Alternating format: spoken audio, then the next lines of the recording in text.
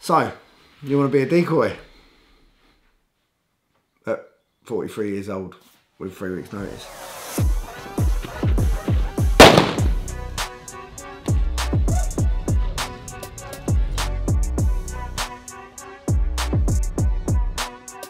Let me start by saying, in the decoy world, I'm a baby. But I've always had an interest in decoy work. So the first time I ever took a bite was on my school work experience with the Royal Marines, where they stuck me in a sleeve and I was literally bitten by the bug. Over the years, I've had lessons from IGP handlers. I've done decoy work for security dogs and teams. I've played around with various different types of bite work, but it wasn't until about 3 years ago where I thought I really quite fancy putting some time and energy into this to seeing if I can be any good at it. Now, just over 2.5 weeks ago, my coach comes up to me and says, there's a test in a couple of weeks' time. I think you should do it. Can you get to Toledo? I said, yeah, because why wouldn't you take an opportunity like that? Only then realised that actually things are stacked up against me quite a lot. The first part is the exam. It's a written exam. I know that I have a fantastic name, Nando Brown, and that name, believe it or not, doesn't mean that I speak fluent Spanish. So there's a physical test, which include a slalom course that you have to do in your suit, and then there's a 1K run. I can run 1 kilometre.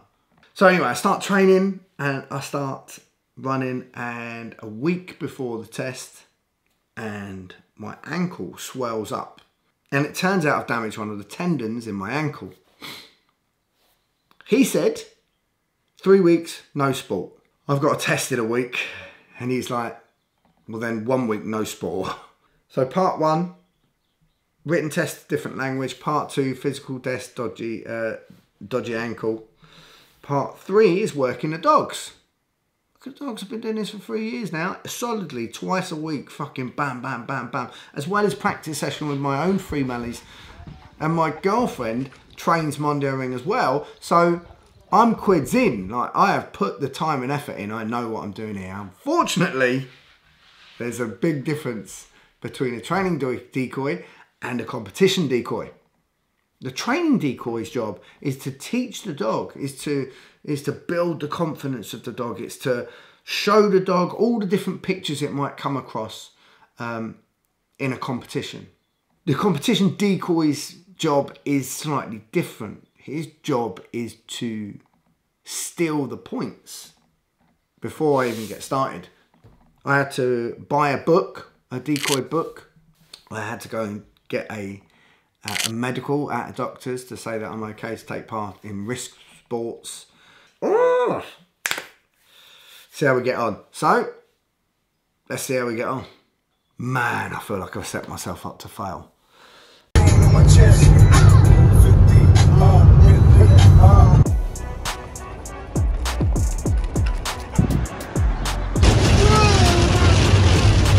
Rain in Spain, rain in the plane.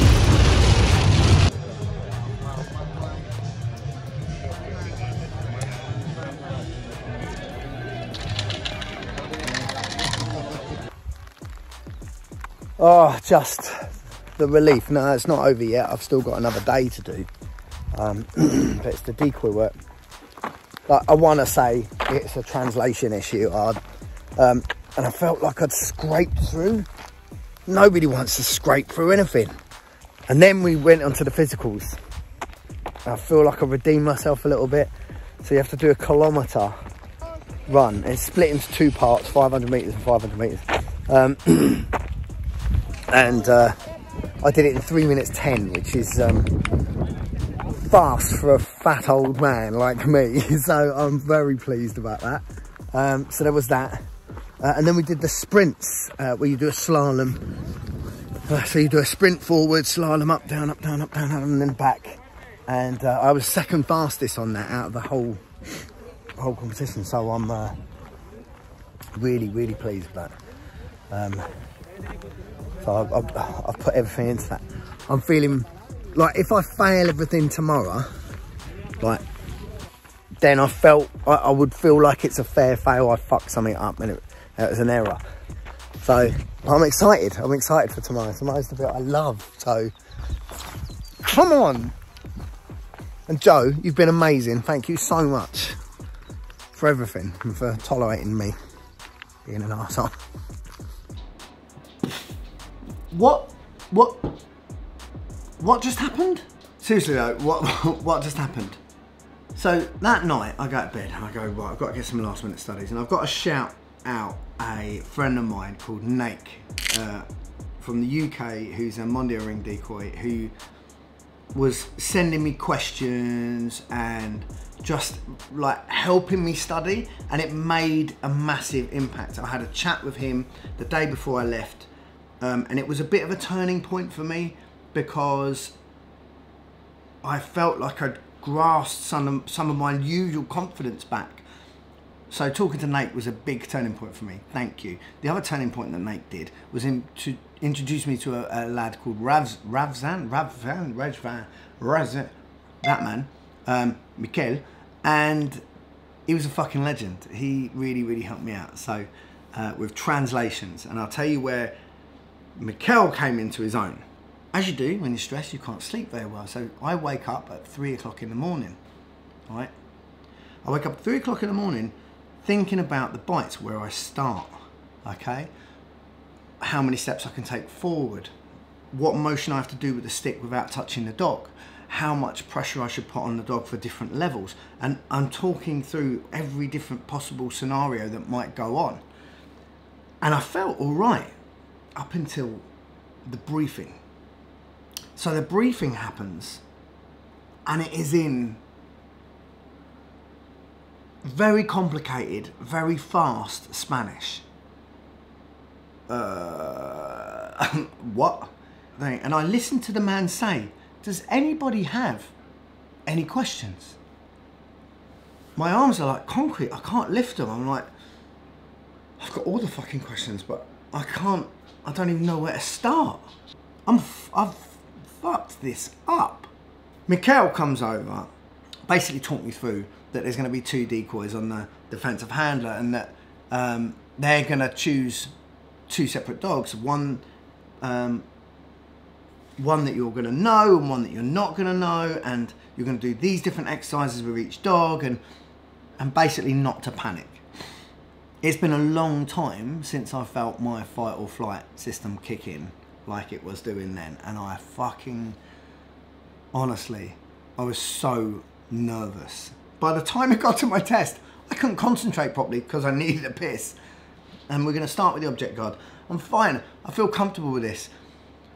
So I nonchalantly walk up to the outer circle and throw in a wave. All right, how's it going? As if I'm going to go over there. And before I know it, before I enter the circle, the dog comes running out and bites my hand. And now I'm like, fuck. Like, where did that come from? So he's now my hand off my game. I had a plan to hold the accessory out so that I could esquive and dodge him and then try and steal the object. Didn't work out. He came fast. I lost my bottle. He came fast, hit me hard. And I was just like, oh God, this is all going to pot. Didn't feel like I was fluid. I felt like I was a fucking robot. Like I didn't know how to move or catch a dog. Over the period, I started to relax in some, and my defence was good. I felt like my defensive handle was good. I felt like my frontal was good. I felt like my escape was pretty good, except for I started way too far back. But some of the attacks went really well. And I walked, once it was all finished, they called me over to the tent, and I walked and stood in the shade, and I just thought, you know, it is what it is, like. And then they told me I passed. So excited. And the guys on the course were properly sound, like really nice. And there's a couple of people that I really want to kind of mention. First, there's that Mikel and Ruben. You two guys, thank you so much. I know Ruben isn't going to watch this much English, but I do really appreciate it. Secondly is Savvy or Xavi. who was one of the judges. The other two judges were dead friendly, like super nice, really, really nice. But Xavi especially was just, I felt like he really gave a shit. Like, not that I felt like they all gave a shit, but I felt like he could understand how much this meant to me and how important it was to me, and that I didn't want to fucking lose it. And honestly, yeah, he's not going to be watching this either, but thank you. If you watch it, thank you so much. I really, really appreciate it. And then, of course, there's an enormous thank you I have to say to Manolo, who put his dog forward and allowed me to work his dog, as well as the other team that I don't know who they are, but thank you for letting me use your dog. And of course, the biggest thank you has to go to David from Dog TM.